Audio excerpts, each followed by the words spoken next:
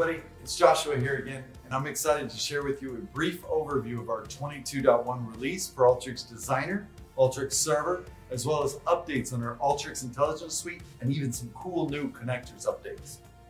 Like each of these releases, with these videos, I'm going to show you the latest features of this release and ensure you have a good grasp of what's coming. We also know that some of you want to know all the cool details of a specific feature, which you can find in two spots.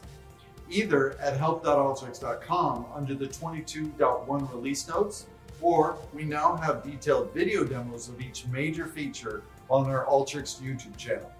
Let's get into it. In 22.1, our product team has been hard at work to deliver many major features and updates. For the first major update, Alteryx Designer is getting a brand new coat of paint.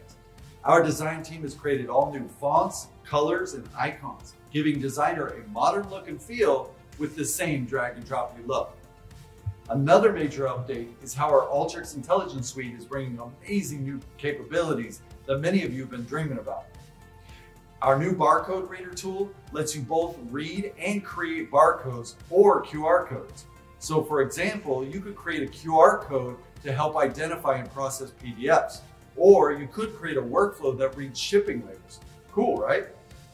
We also have two new tools that are key enablers for your OCR workflows, with the part of speech tagger tool and the key value pair tool. The part of speech tagger tool helps you identify nouns, verbs, and adjectives to narrow down what you want to analyze for things like topic modeling. The key value pair tool allows you to specify a key, which will help you focus on what you want to extract from a document image. So you could specify an invoice number as a key, and the key value pair tool will automatically pull all the values that appear next to that text. So now for our connectors updates. Alteryx now fully supports Databricks Cloud Fetch.